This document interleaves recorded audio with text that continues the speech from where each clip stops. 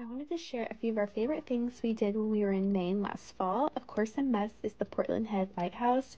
It is so magical, it feels like you're in a postcard. For dinner, Portland Lobster Co. was so delicious and my first lobster roll ever.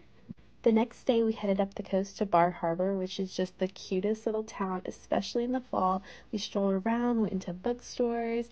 I just love looking at all the houses here. And then we went up to Acadia National Park. We hiked Ocean Path Trail and Jordan Pond, which were both so gorgeous. Then we went to Kennebunkport, and this town was so cute, y'all. I wish we had more time here. I just already am planning a trip back. Cannot wait.